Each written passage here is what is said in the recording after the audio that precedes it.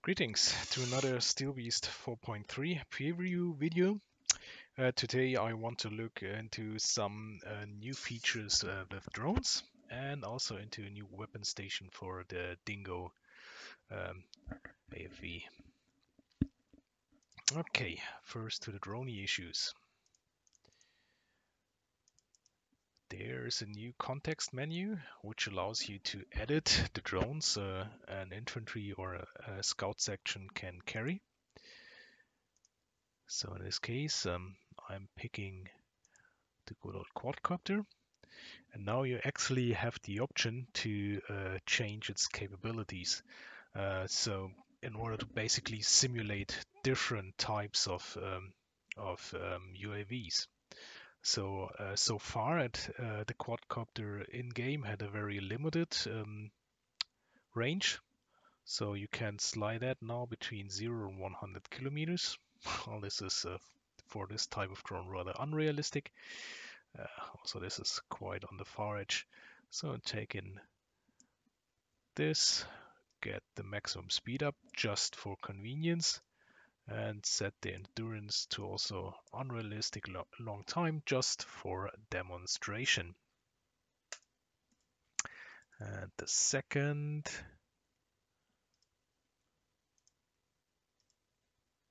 up.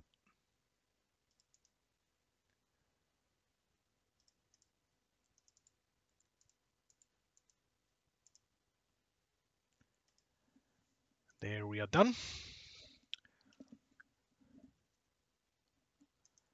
And let's save it and check it out in the 3D world.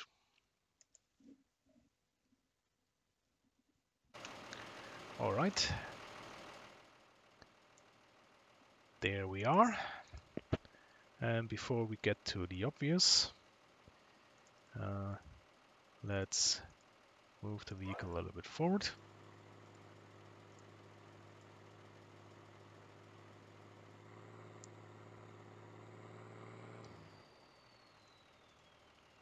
And play a little situation where we could use that stuff.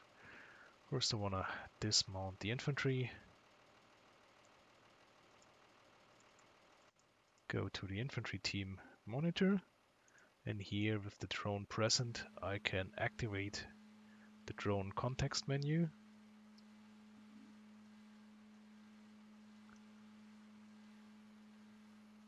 And control it as usual.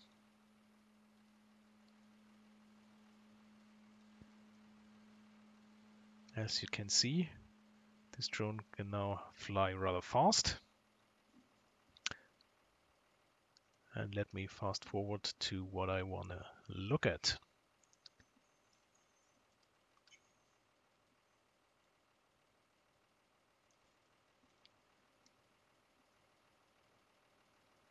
So, now my little drone has found a couple of high value targets, and further than my direct weapon can reach. So let's see what we can do about it. Actually, we have the position of our drone. So let's dismount the second support vehicle. You will instantly see that these guys are carrying a pretty big container, which we can set up. And then it's a matter of launching that.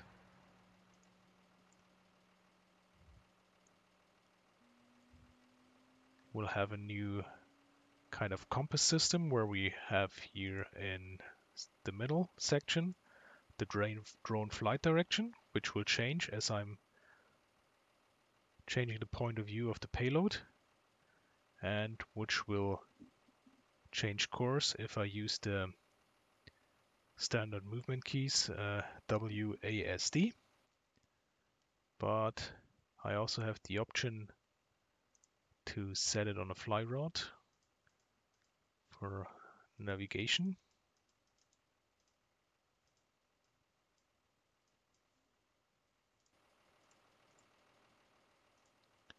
this up.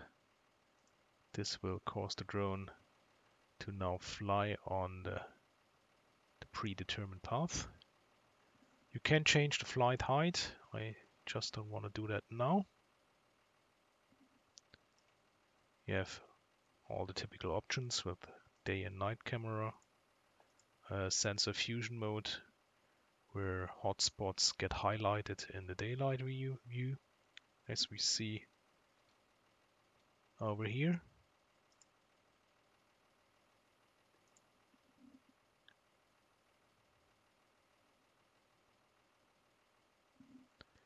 Okay, let's fast forward.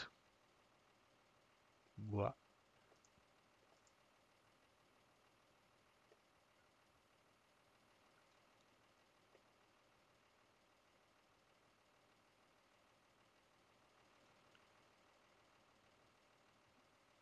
Okay, and there we have our targets. Now let's arm the drone and fire. So basically you can set a navigation course towards where your recon drone is, and then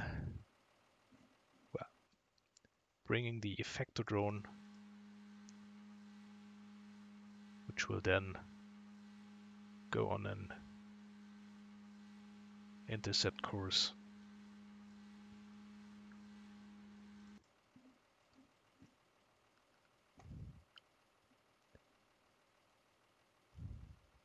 And go into your selected target. Okay, now using the other drone, we can do a little bit of a BDA.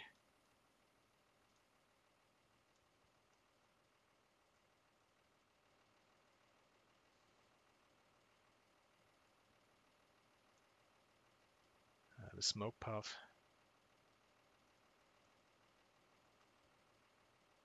Vehicle lost both tracks.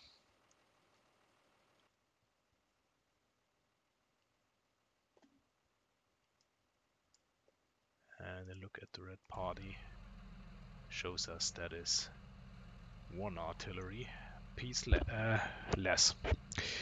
Okay, so that was one part of the drone interface, the drone context menu in the scenario editor. And now let's have a look at these weapon stations that have been placed on the dingoes. This is basically the RWS weapon station from FN Herstal. It's the predecessor of the Arrows remote weapon station that the Piranha, the Belgish Piranha vehicle already has in Steel Beast. And it's, yeah, the older and simpler system. It's lacking basically what is a fire control computer. So you have a stabilized view. You have a pretty good zoom, where you can zone into targets. But all the shooting, you have these range estimation brackets at the sides, and basically all the shooting has to be done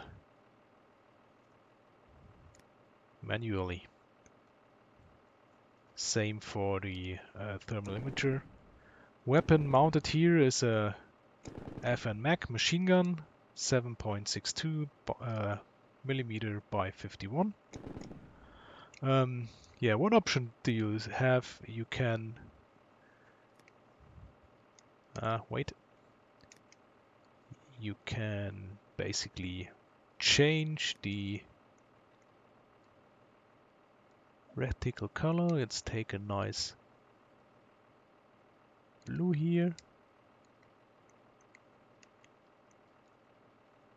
How does that work? There we go. So makes it easier to see sights against bright backgrounds. And that's basically it. Simple, relative easy to use. I don't like the way it's zooming, that's pretty slow. And probably the reason might be that I don't have a good idea about all of the controls yet. From the look outside, you have 8 smoke grenade launchers. You have a dust protection cover over the machine gun.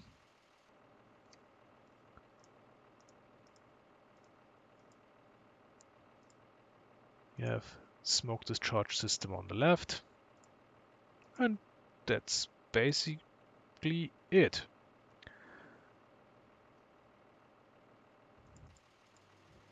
The same weapon station upscaled, which gives you 210-ish rounds for the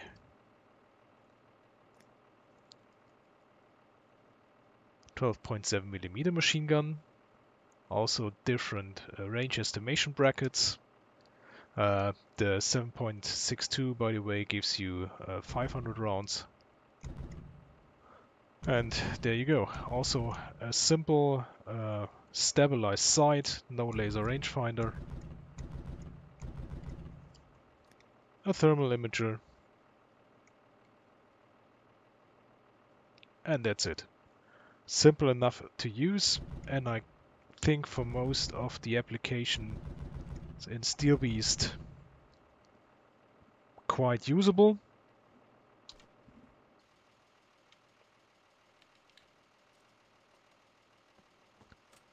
You can also fire the smoke grenade launchers. And yeah, basically that is the Dingo as used by the Belgish army.